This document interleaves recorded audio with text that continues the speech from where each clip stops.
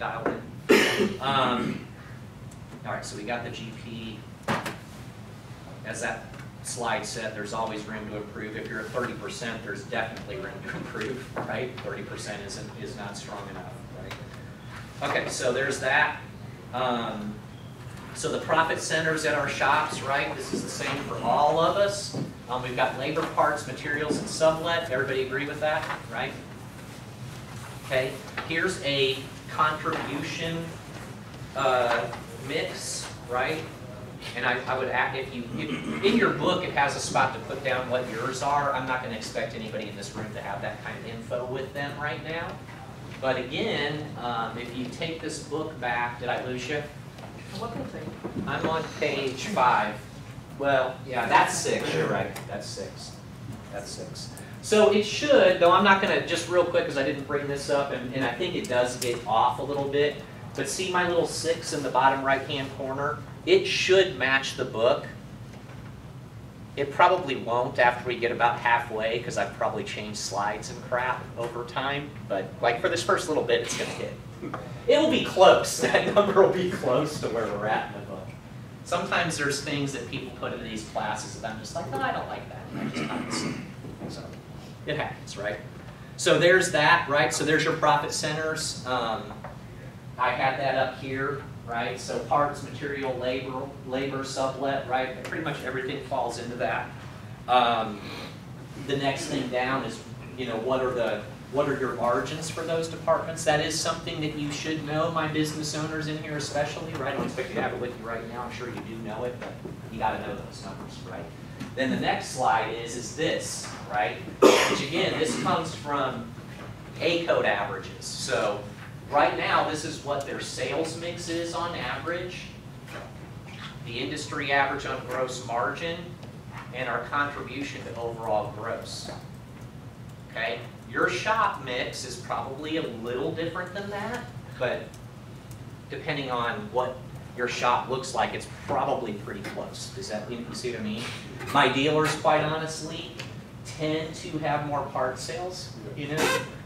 But it's not always that way. It kind of depends. You could get heavy DRP shop, you could not. The point is you really need to know these numbers for your own store, right?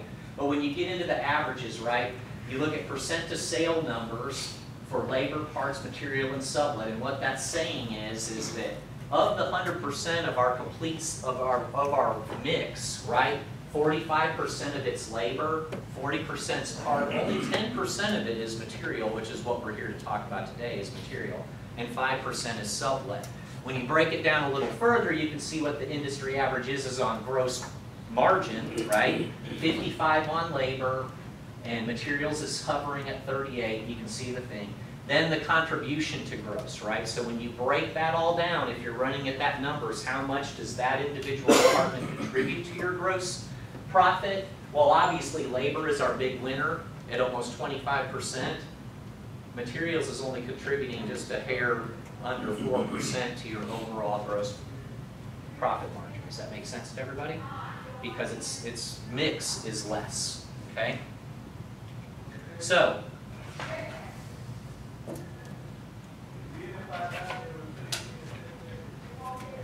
if you want to increase your gross margin, we'll go through this a little. This can get a little bit confusing, so I might have to read this to you. So,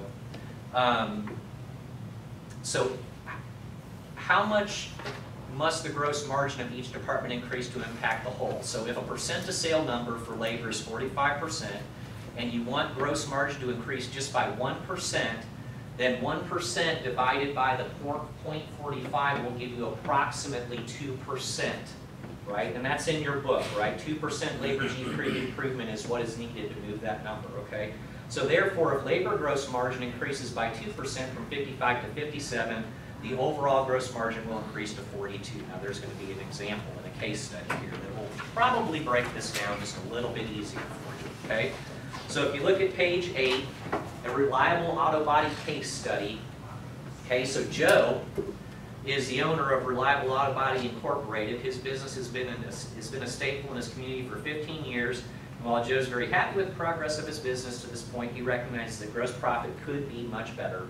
The table below shows the current sales mix in his facility as it stands today, and we just use the average if you look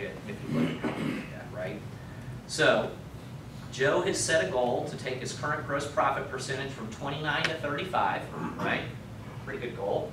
Assuming he doesn't change his sales mix, right? Because that can throw things off, but just assuming that the sales mix stays the same, which by the way, your sales mix is pretty consistent at your store unless you really make an effort into doing some repair versus replace change, right? That can change your sales mix.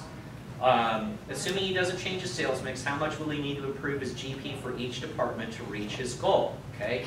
So all I'm really trying to show y'all here, and again, I don't want you to take this as don't focus on paint material, right, because this is a paint material class, but I want to make sure everybody realizes that if you're trying to move a number, right, especially my business owners in here, right, if in this scenario, if Joe wants to, his desired increase for gross margin is 6% for labor and his sales mix was 45, his increase in department gross margin needed is 13.3% for labor, right? Okay, so it's not an insurmountable number, right? Parts, same, basically pretty close, right? At 6% with a 40% sales mix, the increase he needs there is 15%, right? If he wants to move his overall GP by 6 points, is everybody still following me?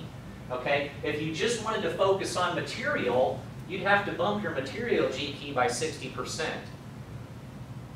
which isn't realistic, right? You can't do that with our DRP programs and everything else that's out there. And then you can see sublet what it would take to actually move it 6 points, okay? Now, obviously our biggest chance for improvement here, and that's what I'm trying to show people, is in parts and labor, right?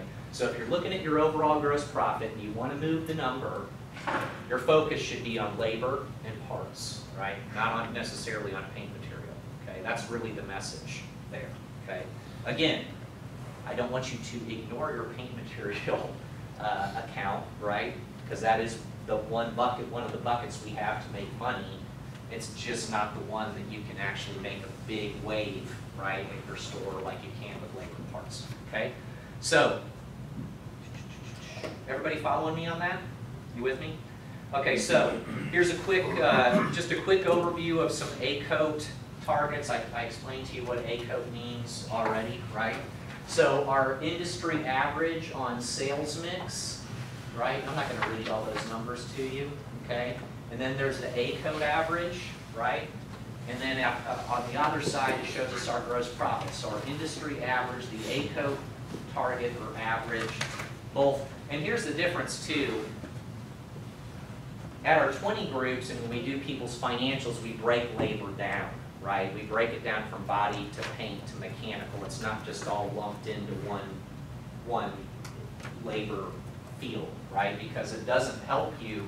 If you want to move that labor gross profit number, right, it's better to have it detailed and broken down because it could be that our best opportunity to move that number is in refinish labor, just as an example, right, as opposed to body, right? So having the detail gives you better direction on where to go focus your attention, as opposed to just saying, oh, my overall GP is X, and then throw darts at the wall to try to go move that number. Does that make sense to everybody? Right? So we break it down a little bit further, but there's all the numbers and the efficiency numbers that come into play. Okay? Make sense to everybody? And we publish this, by the way, once a year, and it's a little more detailed than this little screenshot. So if you want that from us, we can get that out to everybody. I mean, you guys should see that come through, right? And then it can go out. But we do those at the end of the winter. Any questions so far on that? Good. Okay, so what are some of the key elements to achieving an above average paint material gross profit margin? And here they are. I think this is in your book. I don't think it's blank. Sometimes I can't tell because my guy has all the answers. So I can look smarter while I'm up here.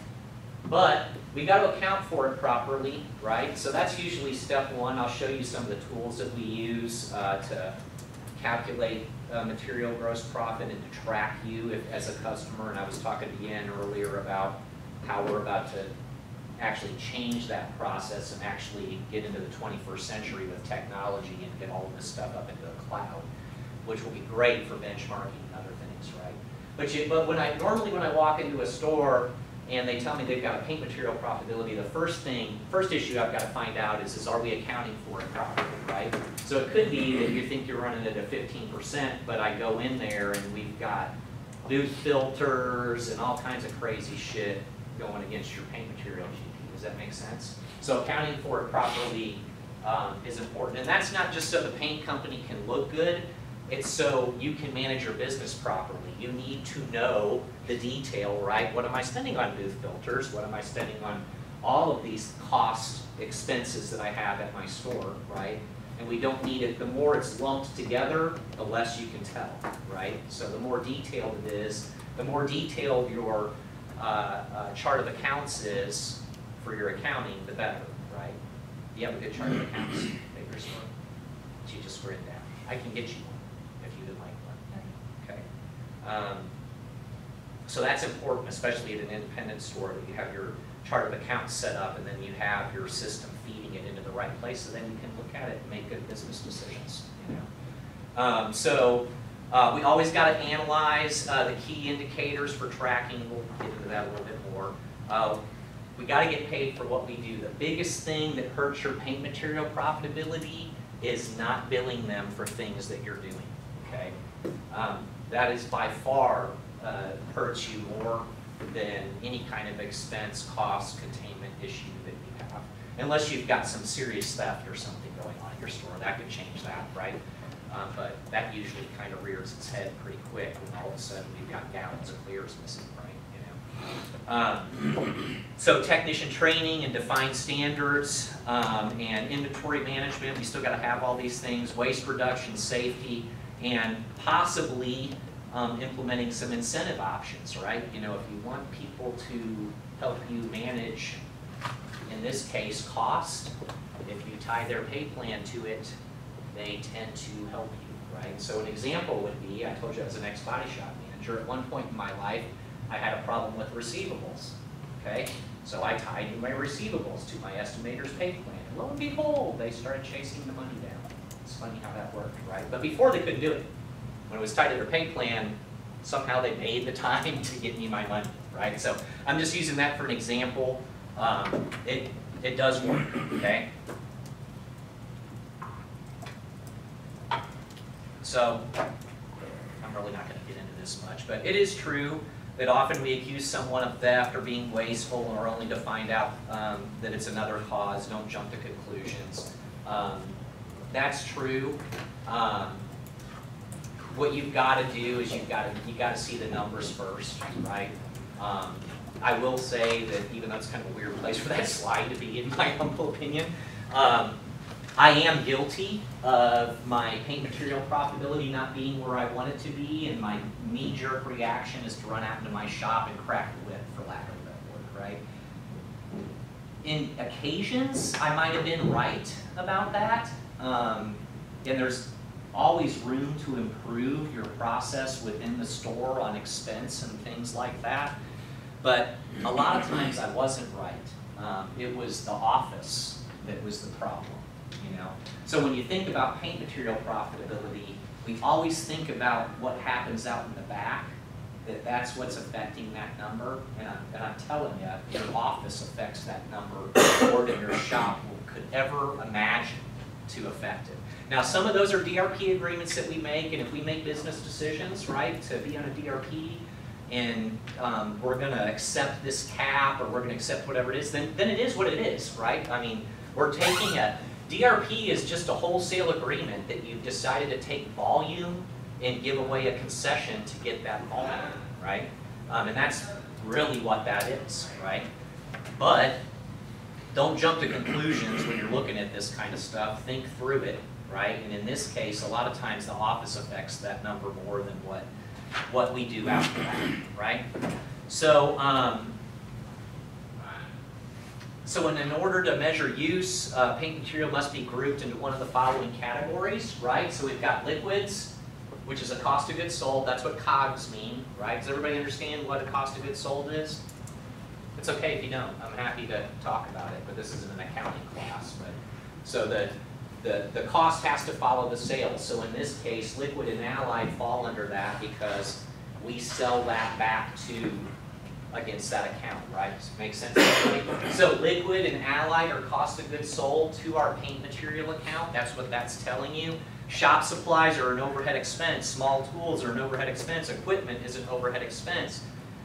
Now down here, we could probably get into a little debate. If I had some insurance people in here, I'd be happy to debate them on it. But we have body shop materials, hazardous waste, and clips and fasteners that fall into cost of goods sold for material and for parts. I don't think this is as big as a problem as it once was, but it's still a problem. Yeah. I mean, because they're not going to willingly just say, hey, like, do some money for it. No, yeah, right, they're not. But I guess, and that's totally true.